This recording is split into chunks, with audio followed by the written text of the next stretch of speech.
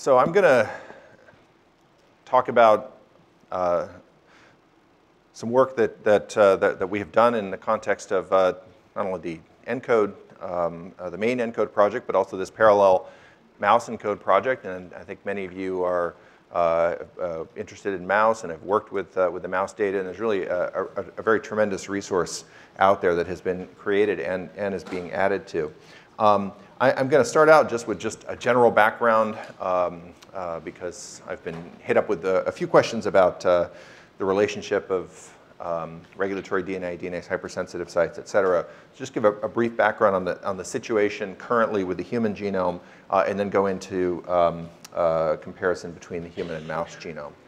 So the focus of the talk is going to be these regions of the genome, which I'm generically going to refer to as regulatory DNA. They're generally short regions, a couple of hundred base pairs to which transcription factors are complexed, and they encode all kinds of interesting activities, which we sort of encompass under the broader rubric of functional elements.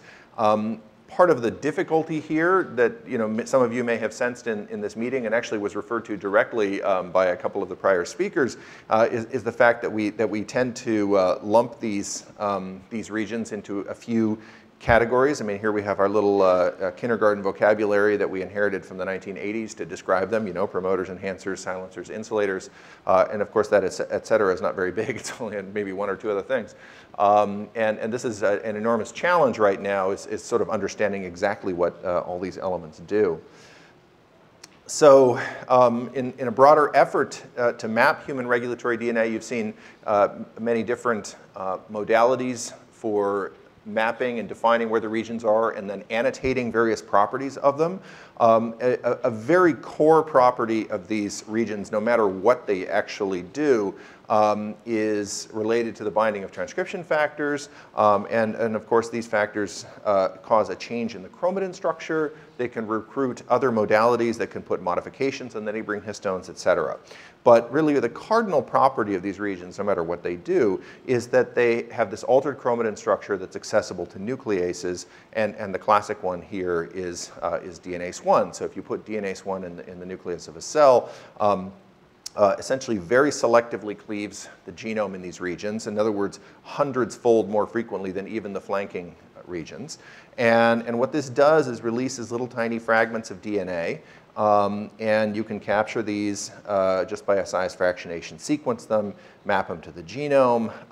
And if you go to any region here and start plotting what these sequences look like after you sequence 30 or 40 million reads genome-wide, this is what you get. And these peaks, this is what you see in the browser. These little peaks are the DNase hypersensitive sites in the case of these assays.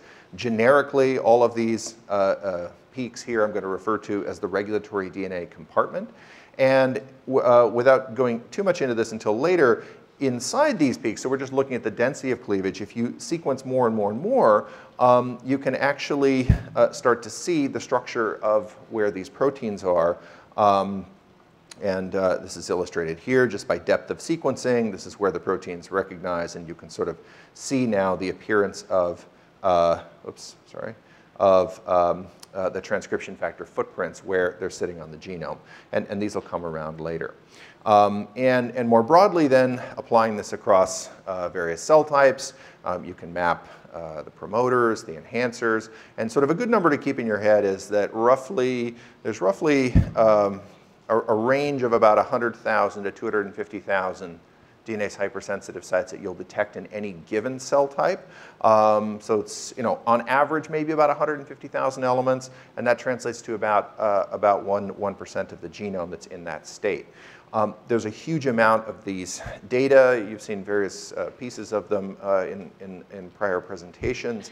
It collectively now, if you combine the ENCODE data, the data from the roadmap, and actually there were some questions around this I overheard, and one of the breaks, that eventually all of the data from the roadmap is also being consolidated with ENCODE as well to facilitate access, because many of you just want to go just say, I want this tissue, this cell type for a data type, and so it'll all eventually be together. But in the case of the DNase I data, there's over 400 cell and tissue types and also developmental states, and virtually all of it from primary cells and tissues.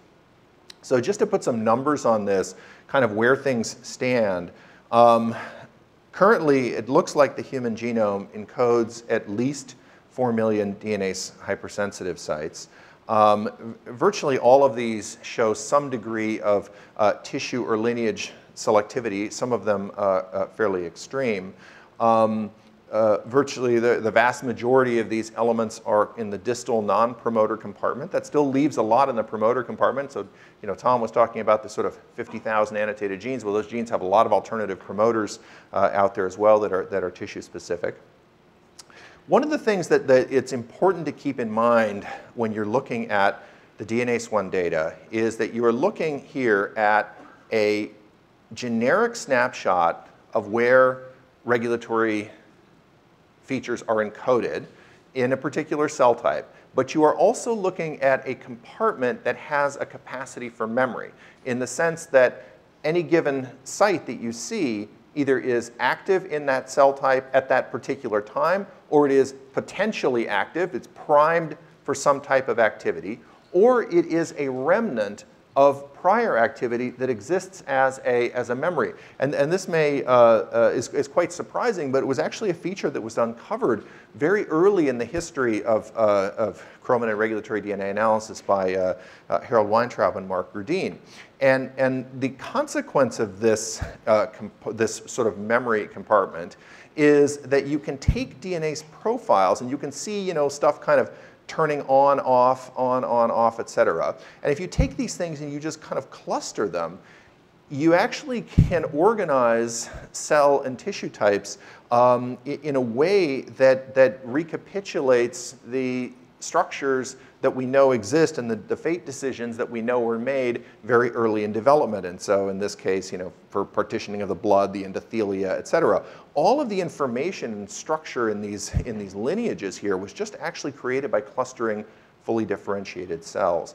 And the reason for this is that when you look forward in differentiation, so let's say if I'm going from a stem cell to hematopoietic progenitor and then on to some other hematopoietic lineages, there are two things going on. First of all, the size of the DNase I landscape, the number of hypersensitive sites contracts as you're moving forward. And so that's kind of the size of these circles. And the second thing is that there is this carryover or persistence of information. And so if we kind of map this out a little bit different way in a few lineages, imagine you're starting out here with a compartment in embryonic stem cells. This is sort of the size of the hypersensitive site landscape. By the time you're at a hematopoietic progenitor, you have shrunk this down. So there's about 250,000 sites here. There's about 140,000 or so sites here. And at this point, about 40% of them are persistent or shared with ESLs. And there's a bunch of things that are new. And then this happens all over again as you differentiate to each lineage. So here's about 100,000 sites in each of these differentiated cells. And about a third of them are persistent or shared with ESLs. Another bunch is persistent or shared with the progenitors. And then there's this compartment of about 50%, but it's a different 50% in each of these cell types, is the one that's unique to that terminal branch. And so what that means is, and we've done this sort of analysis now in several other systems, including dynamically differentiating systems like ES cells. And so the numbers to keep in mind is that about a third of the landscape that you see in fully differentiated cells is persistent from ES cells and is not associated with active gene expression. And then, but if you count in the progenitors, we're estimating that another chunk, so roughly half of the compartment that's there, is there for, it's persistent, it's some type of memory function, it's got a select group of transcription factors in general, it's a fairly big group, but that are occupying it. And this leads, so it means that the DNase I landscape, when you look at it, it's not all just enhancers, it's a complex mix of cell states and a much more rich compartment than just what's actively propagating expression at that time in that tissue. Okay, so there are also ways that we can now connect about 1 million of these 4 million elements with likely target genes by watching their co-activation with a target gene's promoter over hundreds of cell types. And finally, it's worth emphasizing the point that individual cell types that we have looked at, and the more you can parse things, the more this is the case. Every individual cell type has hundreds to thousands of these elements that appear to be completely unique for that cell type. And as we complete the map, that number may shrink a little bit, but it's not going to get below hundreds, certainly, or potentially even low thousands for individual cell types. Okay, so going within those hypersensitive sites, our calculations now are that the genome encodes at least 20 million regulatory factor recognition sites. That in each cell type, there's roughly on the order of 2 to 5 million transcription factor footprints that we can detect by genomic footprinting if we sequence to completion. And that the average cell type uses a recognition lexicon of somewhere between 200 and 300 words. And you get this by mining all of those footprints and then collapsing it and find that there's this lexicon of somewhere between 200 and 300 motifs. And then finally, in terms of the global lexicon for recognition sites for TFs, we, meaning the community, I think are now fairly rapidly closing in on a complete recognition lexicon from combining a variety of technologies to get there. I was just at a meeting last week where there was an update on this, and there's quite a lot of activity, and that's going to, I think, greatly improve. It can be immediately imported into tools from ENCODE to improve annotations of the genome. But coming back to sort of the general landscape that's out there, 4 million sites, roughly 150,000, combinatorially in any given cell type. But the big problem is that we have very little idea what most of these sites do. It's definitely not just enhancers, and I think we're sort of doing ourselves a disservice by using that word and thinking about everything as enhancers, because really I think it's the case that most regulatory regions are likely to encode novel and complex activities that are going to take some time to sort out. So, for example, we stumbled into a set of elements. There's, 30, 40,000 of these in the genome, and what they do is they sort of park themselves near or partly on exons and loop them to the promoter region where they seem to be modulating rates of alternative splicing. So that's just an example of a complex activity, but there are likely many to be sorted out as we go forward.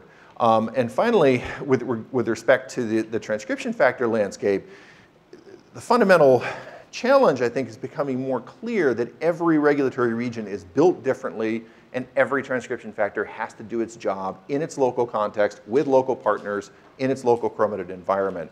And the chromatin environment is incredibly important, and that, I think that there's, as we understand that better, there's a widening discrepancy between what's actually going on in the genome and what you can sort of recreate in artificial assays. So now I want to turn to the question of where did this all come from, and how did the regulatory genome arise? And I'll divide the rest of the talk into 2 parts. The first part, I'll talk about sort of mouse and human regulatory regions defined by DNase hypersensitive sites, and a bit about the evolutionary dynamics shaping that landscape.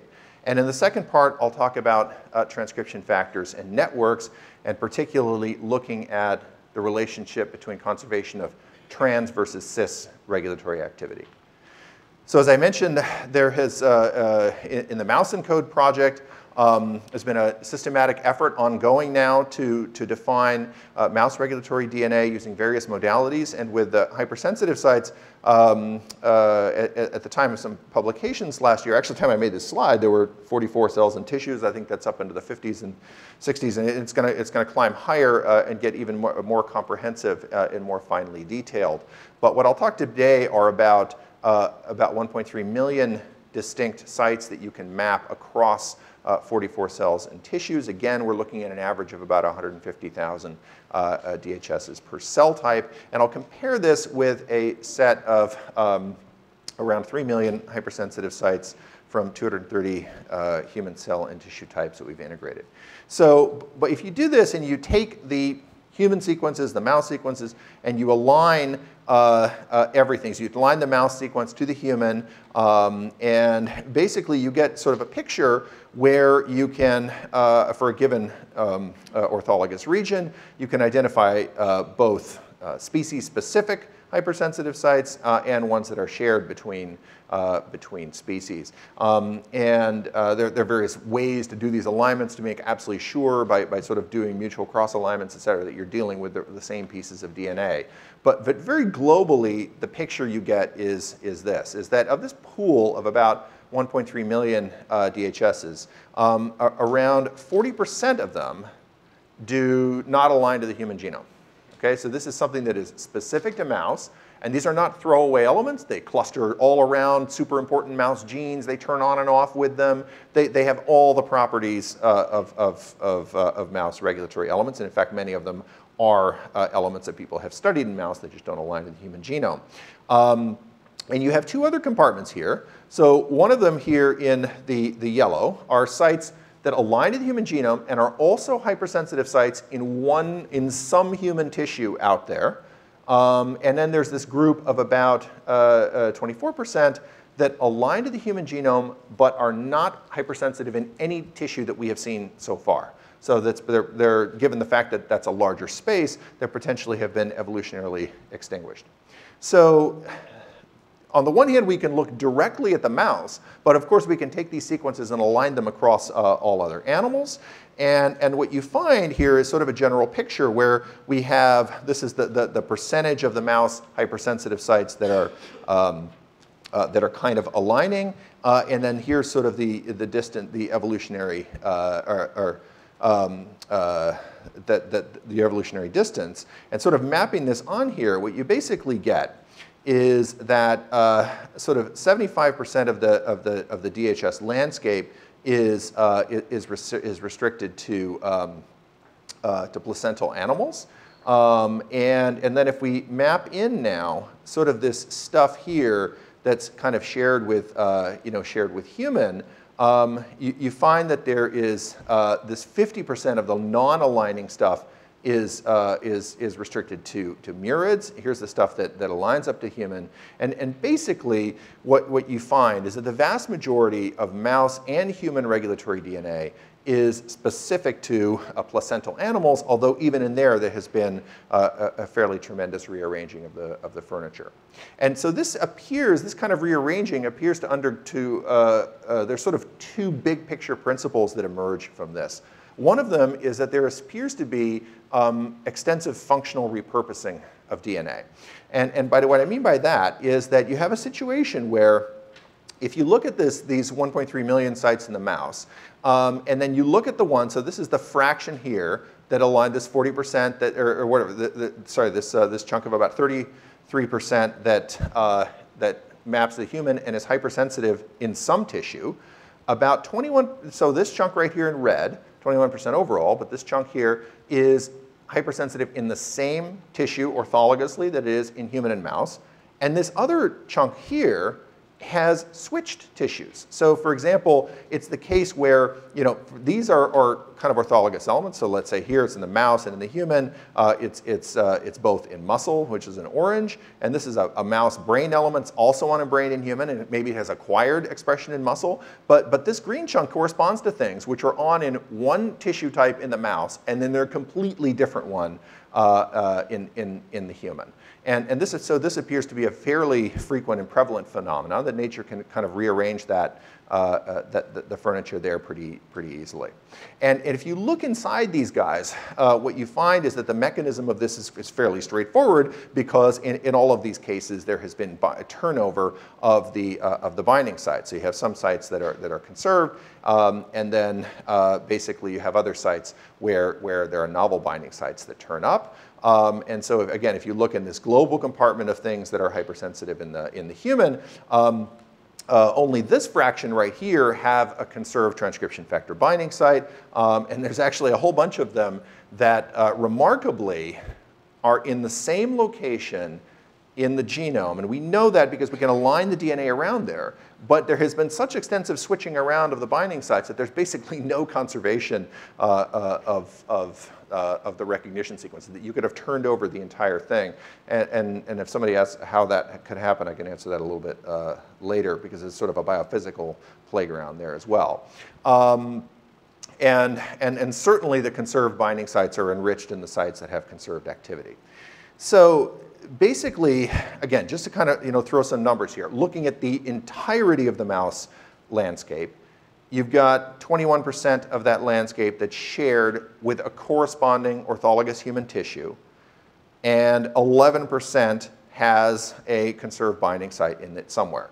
Now, that's a fair amount of divergence. And given all of this divergence in the regulatory landscapes, you can basically ask, what is maintaining functional conservation in mouse and human? I mean, mice and human have the same basic body plan, physiological functions, lots of other things. So what is sort of maintaining this? And here is one of the, one view from the global landscape picture, and I'll give you another view from the sort of the fine landscape picture, that we have been treating conservation in a very, very sequence-centric manner and looking at it at individual spots in the genome. And what that does is it basically ignores the bigger picture of what might be going on. And what we find is actually conservation of global regulatory content. So that if I go and look take mouse and humans, I take a given cell type, I look and I take a given transcription factor, and I look and say, what fraction of the hypersensitive sites in that cell type, what fraction of the real estate is devoted to recognition sites for that transcription factor? And I calculate that in the human and the mouse for every factor in two completely orthologous cell types. So this is regulatory T cells in mouse and human. Each dot here is a transcription factor. And basically, it's the case that the amount of the real estate that's devoted to each transcription factor is the same in mouse and human. You can do this in different tissue types, et cetera. And so despite the poor conservation of individual binding sites, the overall proportion of this real estate is nearly constant between different cell types, for any given transcription factor between two organisms. So just to recap this quickly, regulatory DNA landscape has undergone wholesale rewiring during the mouse-human interval. Humans and mice share a core regulon that encodes cell identity and lineage programs. And I didn't actually go into this, but that core set is really enriched with the lineage regulatory factors. The regulatory landscape evolution involves two basic things. One, this extensive repurposing of elements from one tissue context to another. And the second one is that there's continuous re-evolution on the same ancestral DNA template. And finally, strict conservation of the proportion of regulatory DNA encoding binding sites for a transcription factor. So very quickly, I just want to walk through the view from the ground up in transcription factors and networks. And so here, what we can do is push the data by deep sequencing down to the level where we can read individual transcription factor footprints. This enabled us in 25 cell types to map 8.6 million footprints. And so you can go in the genome and dial them up and see them for various cell types. A large fraction of these are very cell type selective. But overall, you have a situation where about 20%, a little bit over 20% of the footprints are conserved positionally between human and mouse. And on top of that, what you have is conservation of the recognition repertoires. So if we go and we mine these footprints, we derive a transcription factor lexicon just like we did for the human. And you do this and you get a set of 600 unique motif models. You can compare this, you can see which ones match databases, and you get about 240 that are not in databases. And you can compare this with the identical exercise in the human, and remarkably, these motifs line up. So the human and the mouse transcription factors, their effective recognition repertoire on the genome is practically identical. The mouse has some that the human doesn't, and the human has a few that the mouse doesn't. And the mouse ones are kind of selective for ES cells. But in general, very strong conservation. And then if we look at the circuitry, meaning how transcription factors, so transcription factors are obviously wired in a big network. They control downstream genes, but one of the most vital genes that transcription factors control are other transcription factors and themselves. And you can actually map those circuits by going into data, looking at each transcription factor gene, and this is just sort of cartoon for a promoter, just to get the idea, looking at the transcription factors that are there in footprints. So these are the ones that are controlling this gene, and then this gene, of course, this transcription factor can control these other transcription factor genes. So now you've got the basis of your nodes, transcription factor, an edge. It's a connection between two transcription factor genes, and if you iterate this over and over, you get a network. You get these big hairballs, right? But unlike the sort of normal hairballs, these are actually, you can kind of comb through them really nicely because they contain very, very precise representations of known transcription factor relationships. And if you do this again in the mouse and systematically map this, you find that a large number of these transcription factor to transcription factor connections are cell selective. So that, for example, in brain, this transcription factor is controlling these other genes. Let's say in retina, the same factor is controlling part of them and other genes. But the really critical thing is, now what we can do is we can ask, what happened to these connections during evolution? So if I have these transcription factors here in the mouse gene and these here in the human gene, I can identify instances where, let's say in this case, the same factor is present at the same position in human and mouse. In this case, the same factor is present, but it has moved. In this case, there is a human-specific one, and here is a mouse-specific one. And we could look at all of these different proportions. And when you do this, you find that here is this fraction that is positionally conserved, and then there is this excess of these sites where the connection has been maintained through the innovation of a brand new binding site on the template. So around this number from 20% roughly goes up to 44, 45%. And at the level of global network architecture, looking how the network is built and how network motifs are distributed. This is a figure from a paper of a couple of years ago showing that the human cell types, each line in here is a different human cell type, had virtually the identical architecture and how these are utilized. You can make this computation over these mouse cell types, and you get a very similar looking picture. In fact, it's not just similar. If you superimpose them, they're practically identical. So the global architecture of the human and mouse networks are extremely similar. And this also extends to the fine network architecture, where I can go into any one of these sort of network motifs and ask what kinds of transcription factors do I find in each location in human and mouse. And you basically, again, find the same thing, that the same regulators like to sit in the same spots in the same kinds of networks between human and mouse. So just kind of wrapping this up and stepping back from the genome, we can see where evolution here has really been acting. We talk about this figure about how much individual DNA bases are conserved, 5%, 10%, whatever you want. But when we look up at the level of footprints, there's about a 20% conservation. We go on average across all cell types. We look at TF to transcription factor connections. There is around 44% of those are conserved. And when we go finally to networks, we see that the human and mouse networks really look the same in many different ways. So with that, I'll wrap up and just highlight some great students and fellows and computational staff and all of our great collaborators that help bring the mouse DNase I data forward, and obviously NHGRI's funding of the Mouse ENCODE project. Thank you.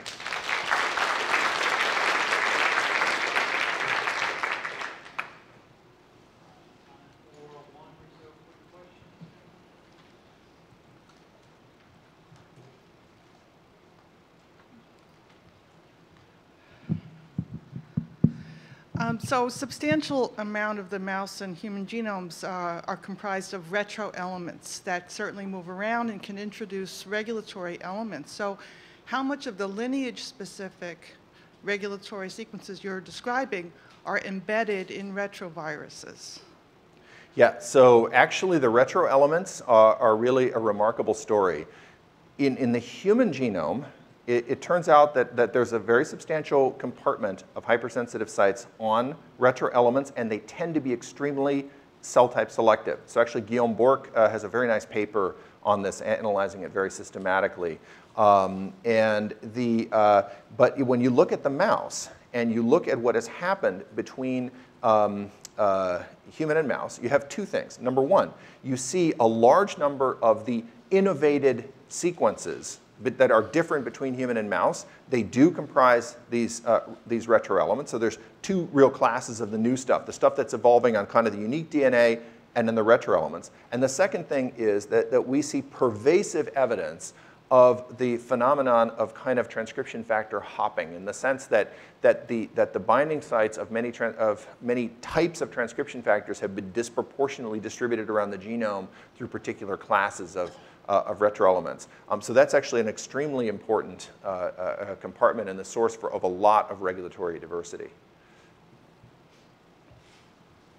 Hey, John, regarding the enhanced repurposing, so do you see any specific pairs of transcription factors in certain tissues, like the linkage?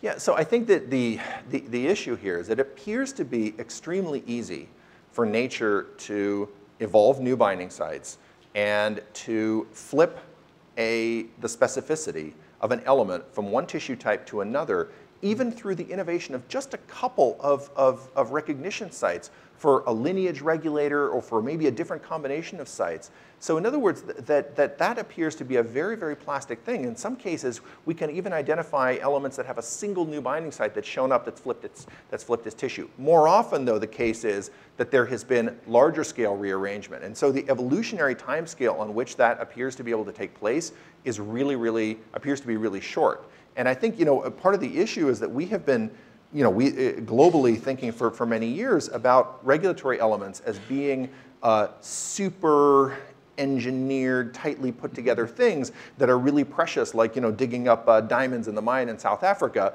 when in fact these things are being mass produced offshore somewhere. It's just continuously being produced by evolution. Yeah, somehow I was also thinking of a Chris Glass talk from yesterday. Is it possible like one of the TF is conserved and then this new partner and then this new So what you're getting at there is the explanation for the phenomenon, which may seem paradoxical, that I have a single piece of DNA. I know it's the same piece of DNA in human and mouse because I have enough basis to super confidently say, but in fact, I look and see between human and mouse, and there's like none of the same transcription factors there. And the reason for that is because of cooperativity and nucleosome-enforced cooperativity. So you've got, in order to have a piece of regulatory DNA, you have to have your factors. It's got to get rid of a nucleosome. And what that means is that making a change there is very, very easy compared to forming a new element, which requires lots of other sites to come together. And so what happens is you can lose one, and then you can lose another, a different one, a different one. You lose 4 or 5 in a row. It's still the site's there every time, but now you've suddenly turned over the entire furniture in the house while the house is still there. Thanks.